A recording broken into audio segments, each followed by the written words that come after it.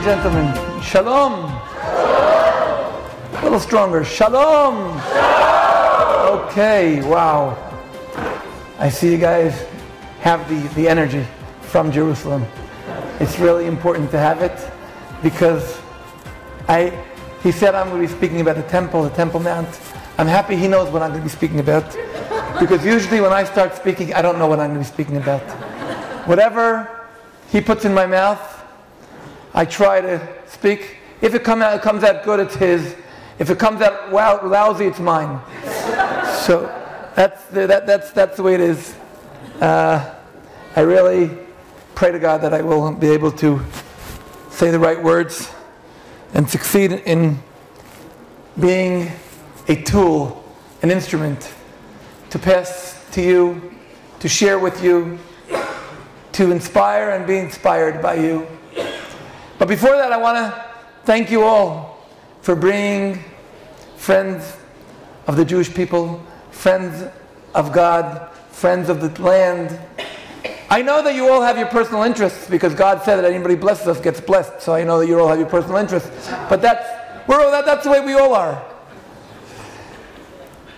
But I'm here really to try to share with you a little about what God has done through me in the past few years, and to praise God and thank Him for all He has done by sharing His wonderful,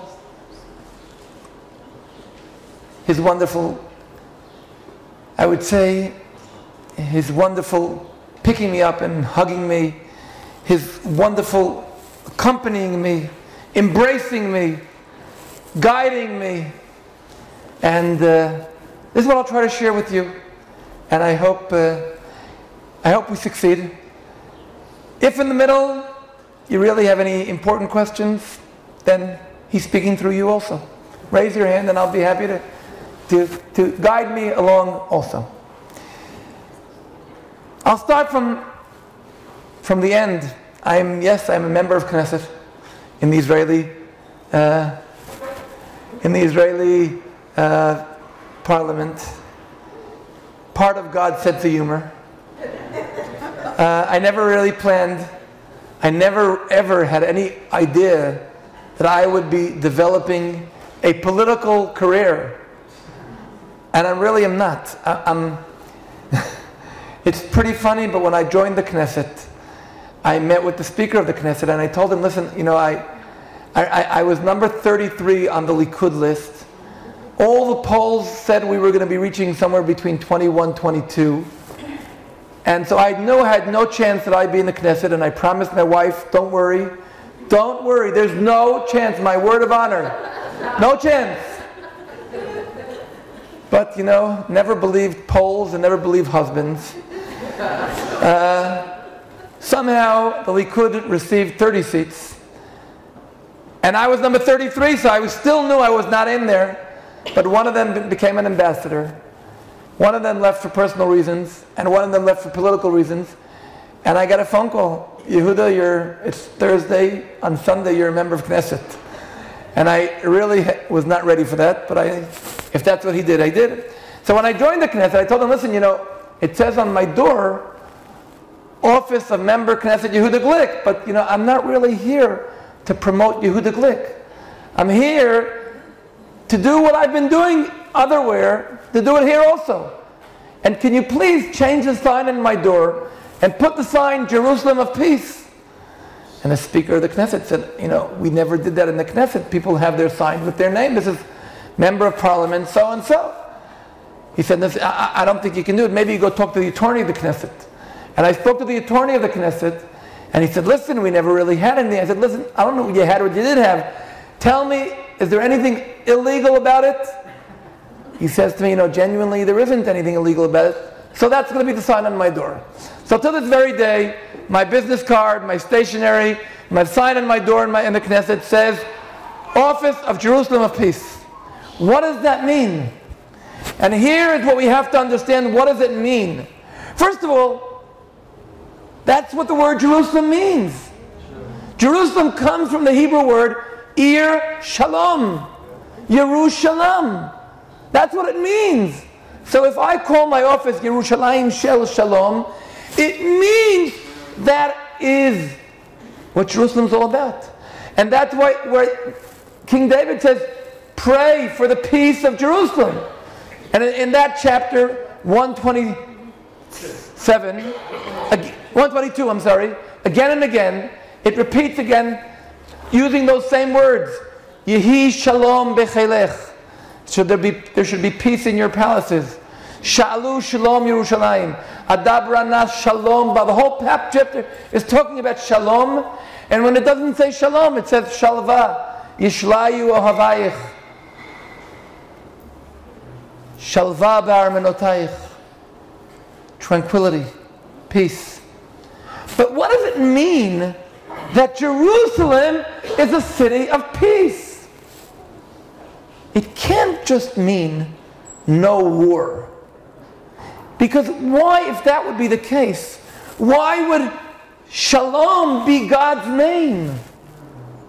It has to be something much deeper than that.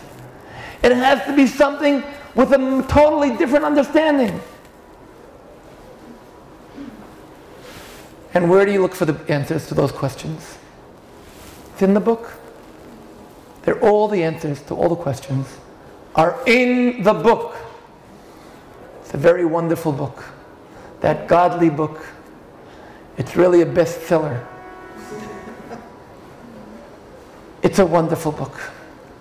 And when you read the book and you try to find out what is the opposite of Jerusalem, what is the contrast to Jerusalem, it's Babylon. Babylon is the biggest enemy of Jerusalem. But then when you study what is Babylon all about, and you read in the very beginning of the Torah, what is Babylon?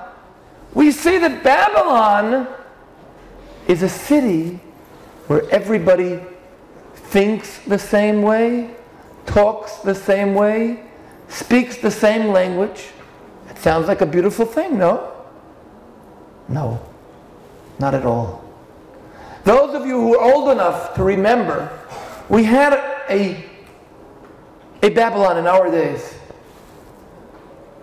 There was a country where everybody had to speak the same language. Doesn't matter if you were Lithuanian or Belarusian or Russian or Ukrainian, or it was called USSR.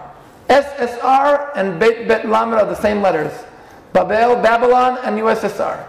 Everybody had to speak the same language, had to think the same ideas, had to have the same statue of Lenin in every corner. That was not a happy place to be.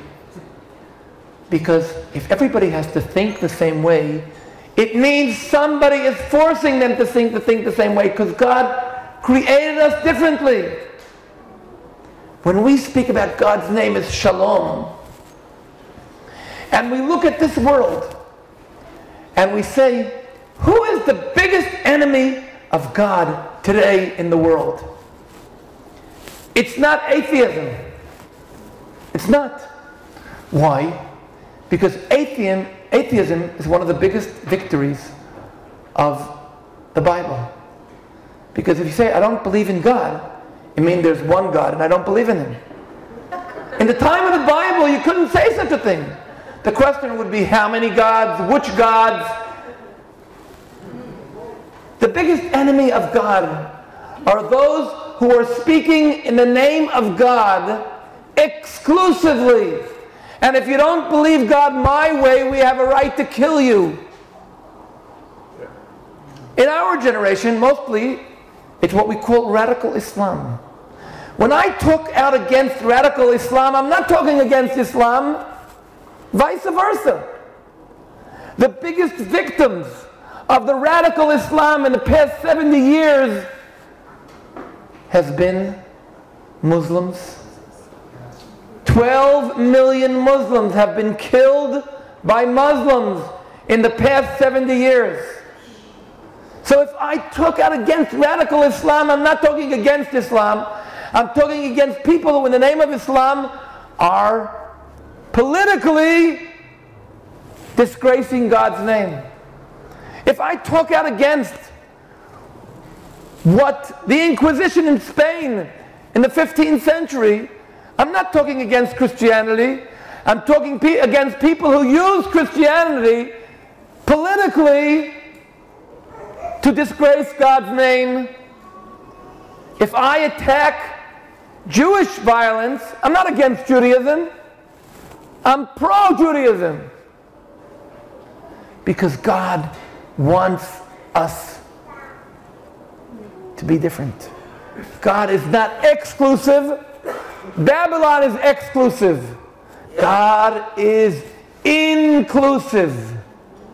God wants us all to be different. He wants there to be a harmony. When you play in an orchestra, not everybody has to be a drum. You want the harmony, the beauty of the drum and the violin, the piano, and the harp of David. And that is the concept of Jerusalem being a city of prayer for all nations. That is the concept of the Temple Mount being a house of prayer for all nations. Not all nations have to convert. All nations have to worship God. Each and every one. God likes the uniqueness of an Indonesian prayer and a Mexican prayer and a Yemenite prayer and a French prayer and even prayers from Texas are accepted.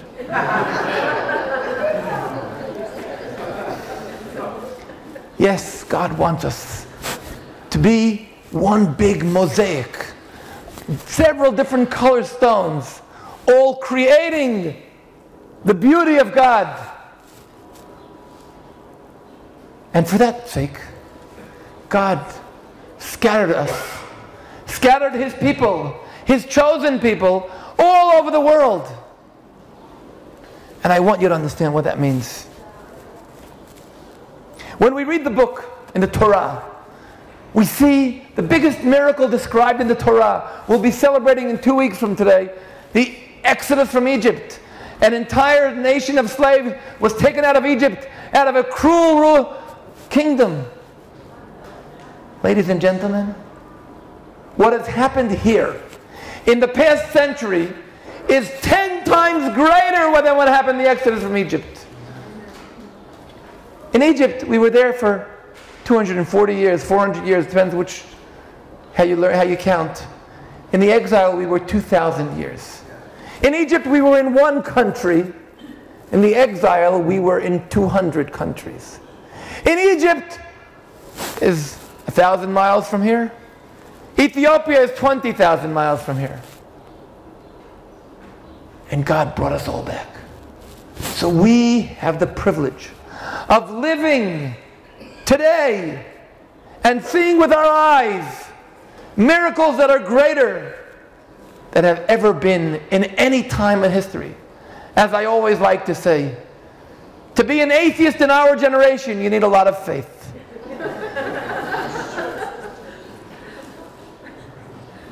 And here we are, looking with our own eyes.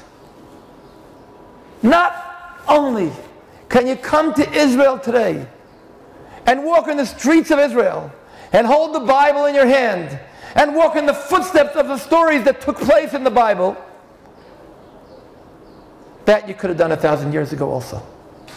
Today, we hold the Bible in our hand. We walk in the streets of Jerusalem and we see with our eyes not what happened years ago. We see the words of those prophets coming out of the book, materializing, and they are a reality. That is what we see today. That is what we are able to breathe into our lungs today. That is what we are able to recharge our spiritual batteries today. Because we see the hand of God, unless you're blind. Those of you traveling on the road from Tel Aviv to Jerusalem, and you're seeing those tunnels, and you're seeing those bridges, and you're seeing the roads. If you don't see Isaiah, you better buy yourself a new pair of glasses. When Isaiah said, all the nations will come to Jerusalem. I'm sure those who heard him say that are saying, the guy's out of his mind. All the nations coming to Jerusalem? All the nations in the time of Isaiah were idol worshippers. Why would they want to come to Jerusalem? All the nations in the time of Isaiah couldn't come to Jerusalem because Jerusalem was a tiny little village of 150 families. All the nations couldn't come to Jerusalem because there were no airplanes, there were no trains, there were no buses, there were no bicycles. But Isaiah said, all the nations will be coming to Jerusalem to call in the name of the one and only God. And there's never in the history of mankind been anything greater than a nation coming back to its homeland, returning to the venues, returning to the geographical names, speaking the language. Never any nation that left its homeland in the history of mankind was erased from the face of the earth. Ask the Babylonians, ask the Greek, ask the Egyptians, ask the Assyrians. They're not around. There's nothing more magnificent than that. Actually, there is one thing more magnificent than that. The fact that God 4,000 years ago told us that that's what's going to happen. He said, I'm going to scatter you all around the world, and eventually, wherever you will be, in all the four corners of the world, I will bring you back home. And it's happening. It's happening. Guys, in the 1980s, when we were trying to open the gates of the Soviet Union, we had people telling us, guys, you guys are out of your minds. Stop wasting your time on opening the gates of the Soviet Union. Because even if the gates open up, we can tell you as experts, as professionals who know about the Jewish community in the former Soviet Union, we can tell you, even if the gates open up, you're not going to have more than 20,000 of them coming here. Guys, in the 1990s, we had 1.4 million immigrants from the former Soviet Union. Oh yeah, I love saying that, former Soviet Union. Former Soviet Union. Guys, that's what's happening. And we see it with our eyes, and every single day, He has the surprises for us. Yes, every single day we have disappointments. Every single day we have frustration. Every single day we have things that are not working the way we want them to. And we have what to complain about. But when we look back at what has happened here in the past 70 years, in the past 50 years, in the past 10 years, we are going so fast. We are climbing the mountains. We are getting there. Yes, we are. We are going to make Israel great again.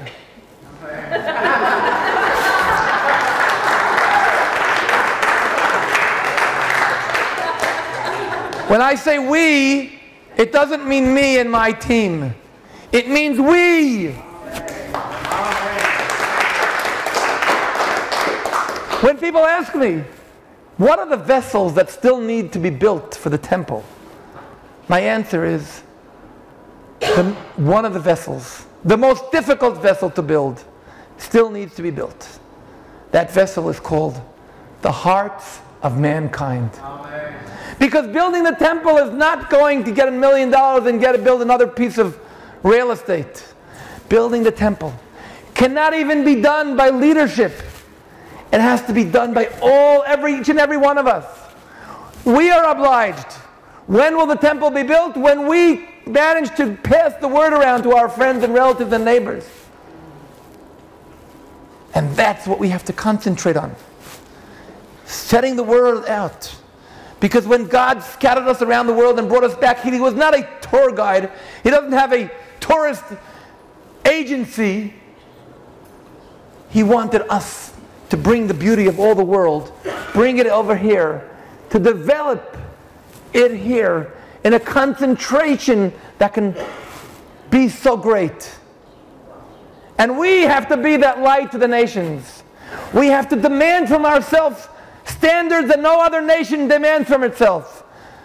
Not in technology only, not in culture, not in education, in even every single moral step of our life.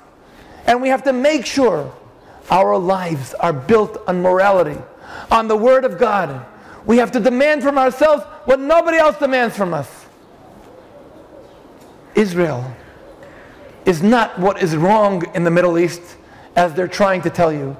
Israel is what is right in the Middle East.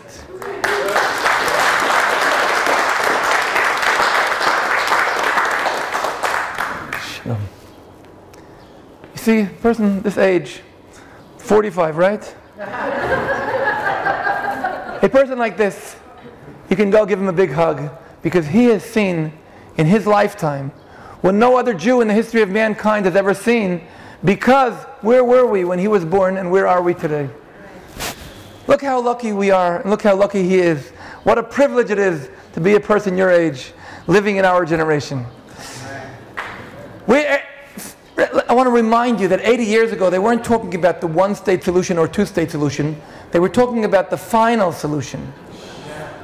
And look where we are, guys. We're talking about the one-state solution. And we're talking about a solution used to bring about God's name to the world.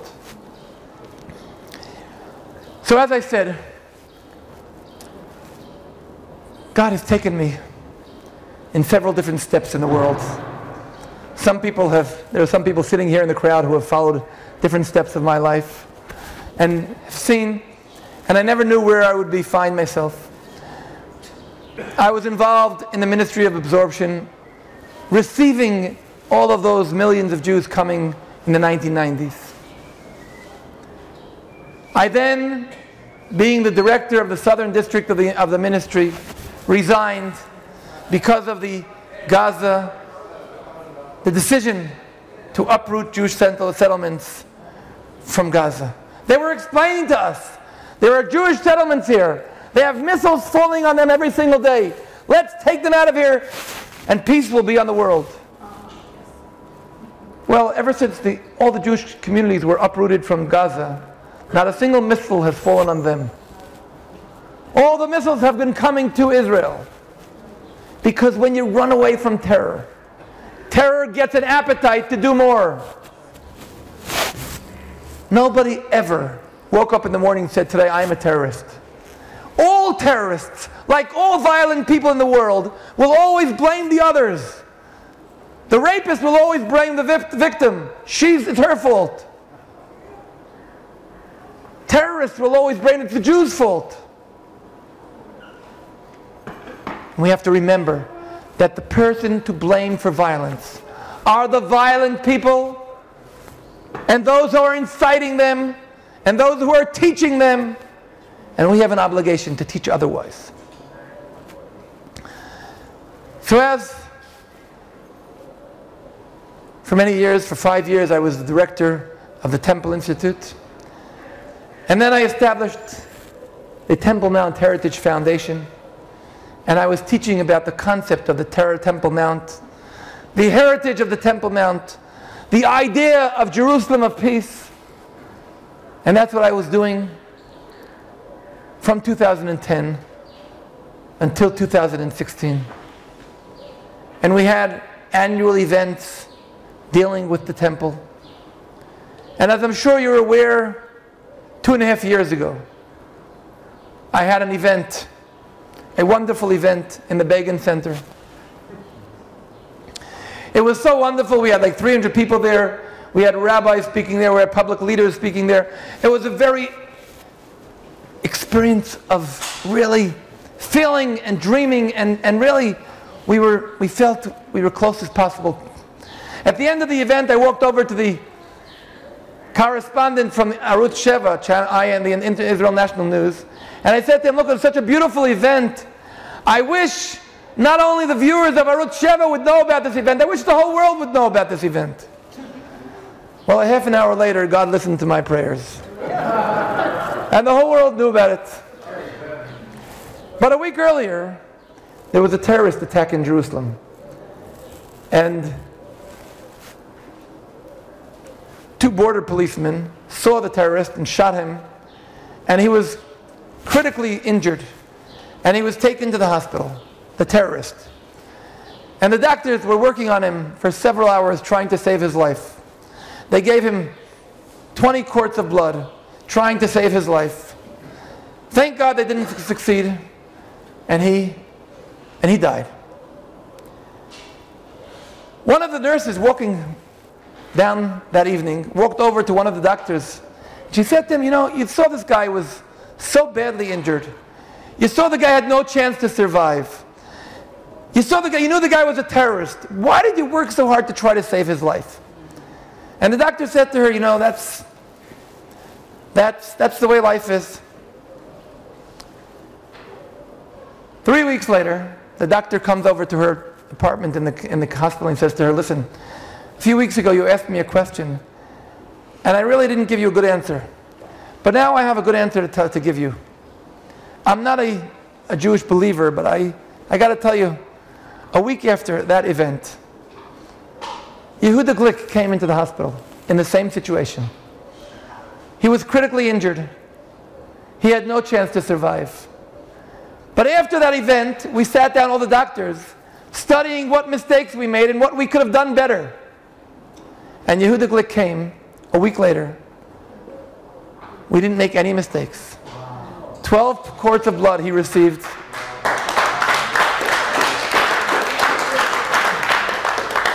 So as I'm telling you, he's been embracing me, even when I had no chance. Even when, point blank, 4 bullets went through my body, and I was critically injured, and my family were called to my bed for farewell. And they were told to bring a shirt they can tear for mourning. And that night, I went through 4 different kinds of surgery. The following 9 days, I went through another 5, including an amputation of half of my lungs, including several other inner kinds of surgery. And I want you to understand that though Israel has gone through many terror attacks, assassination attempts are not very common, thank God. But we've gone through a few of them. The most famous ones are Prime Minister Rabin, late Prime Minister.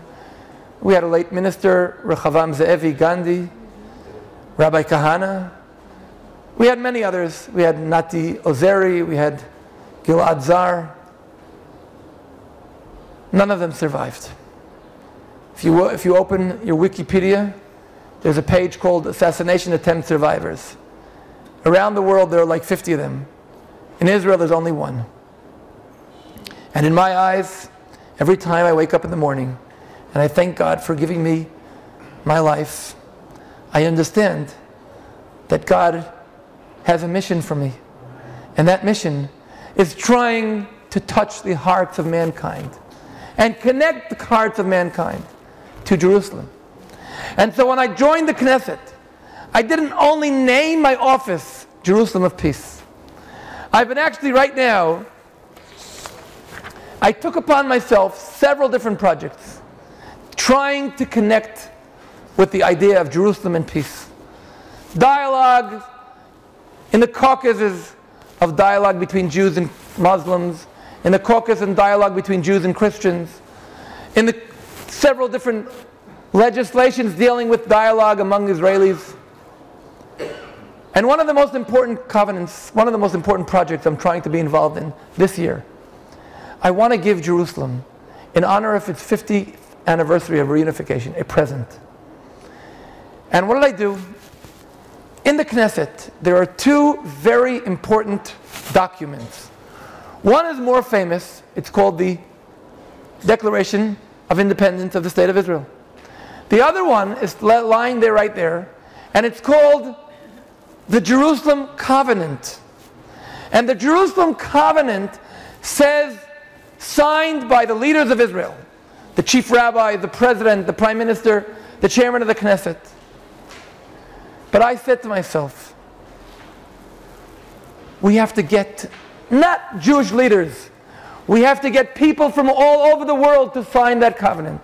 We have to develop a community, the Jerusalem community, of people from all over the world.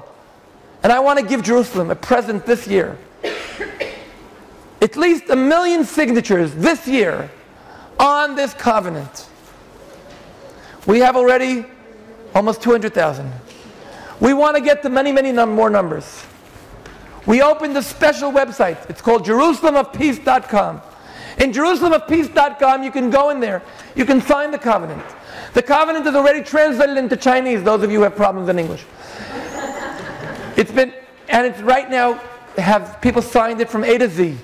From Albania and all the way to Zimbabwe. People are signing it, and we want to ask you. I used to be a private person. Now I'm an official of Israel. I can appoint each and every one of you to be an ambassador. So now, you thought you're here for some kind of ceremony.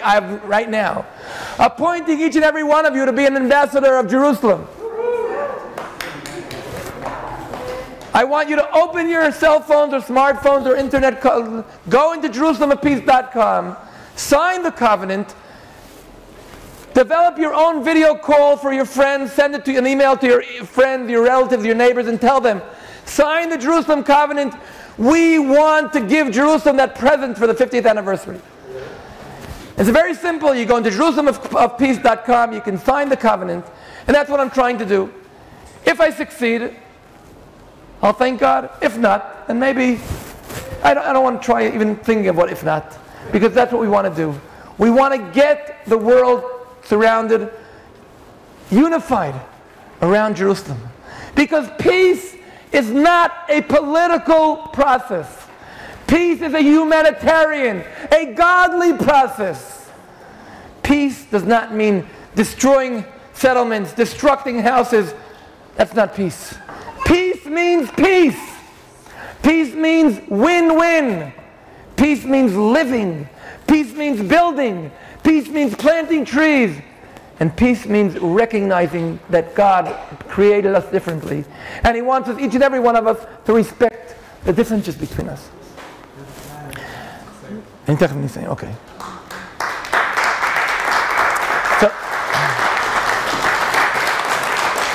So just my very last words. First of all, thank you all for applauding God. He deserves it. Yeah, He deserves it.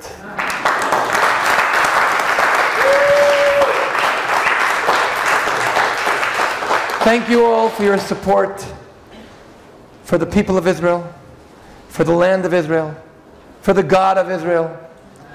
I want to wish each and every one of you health, satisfaction, success with all you do.